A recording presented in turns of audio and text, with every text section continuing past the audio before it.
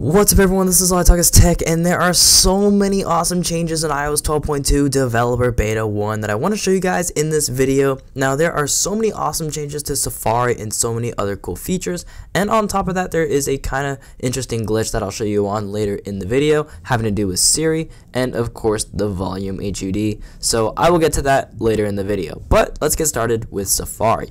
So this update brings many new changes to Safari. And I'm really glad Apple is actually adding new features in this update because the past updates have been pretty stale. So the first new feature is these little arrows inside of Safari. So if you type in one word, what you can do is if you look down, you'll see a little arrow, and if you tap on the arrow, it'll basically complete your sentence. Now it doesn't look up what you typed, it actually just adds it to the search bar.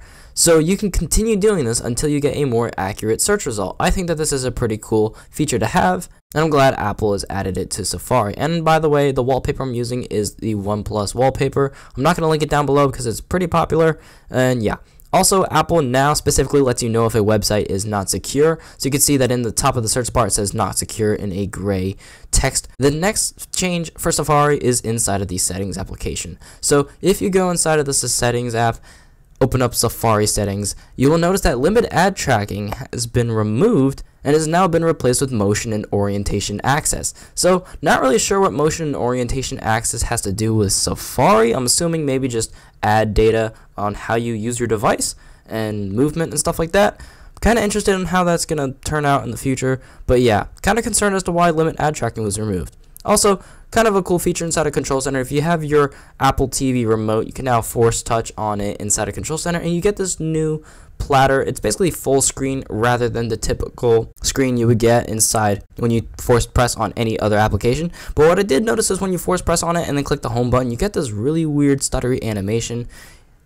It just doesn't really look that smooth. So this is kind of like the view you used to get inside of the screen and mirroring view, but it would be for Apple TV.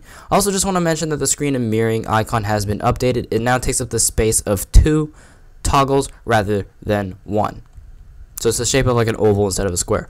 Also, I noticed that whenever you type in your passcode, whenever you're verifying your Apple ID, it is very laggy. The keyboard did not pop up for me, so I thought that was strange, but eventually does pop up.